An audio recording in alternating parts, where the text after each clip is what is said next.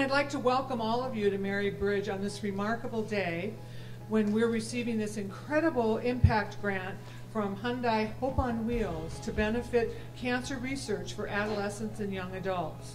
Mary Bridge has served Puget Sound families over 60 years, from open heart surgery to asthma treatment, cancer to diabetes. We serve newborns, teenagers, and all ages in between. We are proud that we are here for our community.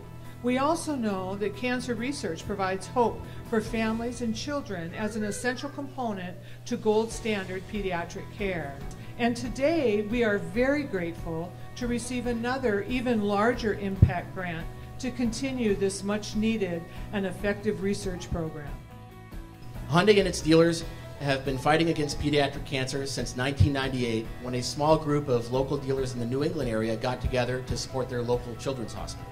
Since then, Hyundai Hope on Wheels has grown to become one of the leading funders of pediatric cancer research in the entire country. We're really proud of that. At Hyundai Hope on Wheels, we strive for a day when no child ever loses his or her battle with cancer. Now, it is my honor to recognize one of your own doctors and present Mary Bridge Children's Hospital and Health Center with a Hyundai Hope on Wheels Impact Award. Thank you so much to each of you for this tremendous gift to help teens and young adults in our area to survive and thrive through cancer. Until about 15 years ago, no one really thought specifically about teens and young adults with cancer, and therefore their survival has not improved in the past 30 years, which is a huge contrast to either younger kids or older adults. So thank you for this opportunity, and we're really looking forward to it.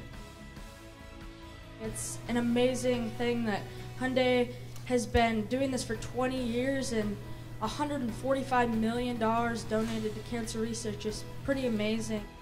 My message of hope is attitude is everything.